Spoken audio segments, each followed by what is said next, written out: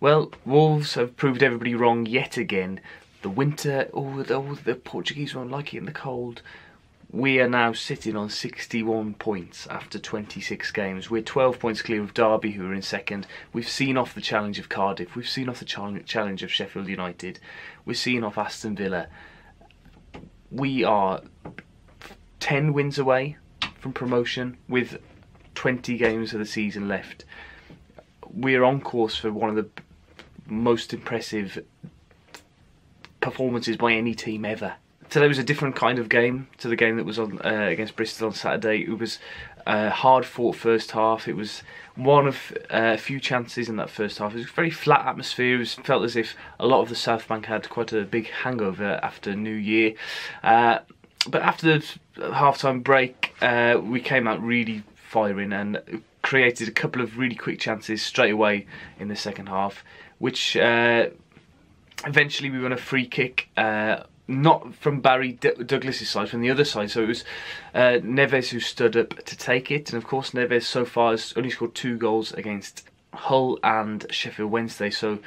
And they were both away, so it was his first goal outside of Yorkshire. And then almost instantly from the next breakaway, Wolves scored their second goal. Barry Douglas right-footed from the edge of the box. Great breakaway. The difference, again, was Ivan Cavallero coming on and really changing the game. He looks a lot busier than Costa. Whether Costa is still not fully fit, I don't know, or whether he doesn't like being sort of second or third fiddle behind Jota and behind Cavallero. But he certainly, Costa played better today in the first half than he did against Bristol. I felt he had a couple of chances that he could have taken. He had a one-on-one similar to the one he had against Birmingham, but again hit it straight at the keeper.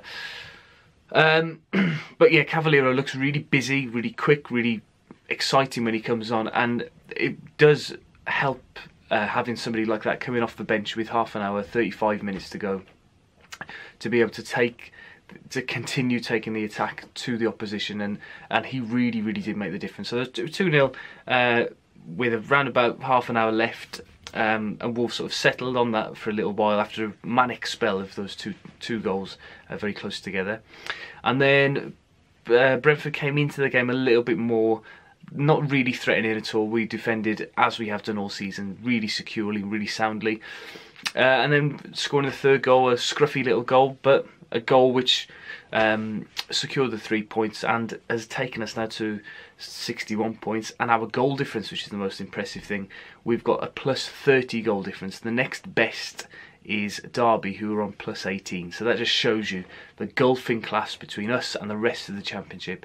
It is a pleasure to watch this Wolves team at the moment, and it's very difficult to pick faults. The only fault that I found, in fact, today was that we struggle to take throw-ins in our own half. For some reason, we come under pressure and we often throw it away from those positions, which is, I mean, a minor detail. Now at 3-0, we looked extremely comfortable and started to showboat a little bit more. Some of the touches from Ruben Neves, even from Matt Doherty near the end of the game, he flicked the ball over a defender's head and continued running with it. It just doesn't feel like I'm watching a Wolves team. It feels like one day I'll wake up and it'll be Paul Lambert with George Saville and Lee Evans in midfield, and it will be back to normal. It really feels like a dream, and long may it continue.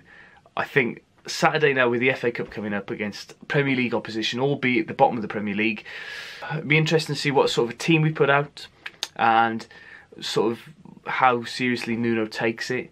Again, a minor concern of mine is that our players might get bored in a month or so of the lack of challenge that there is in the Championship for them. So a cup run, I think, could be quite beneficial for the squad as a whole, to have some real competitive matches, because we haven't seen, bar Bristol and Millwall over this last couple of months, we haven't really had much of a challenge in particularly the home games. They've been very straightforward. Let me know what you thought of today's game, and let me know what you think of the rest of the season.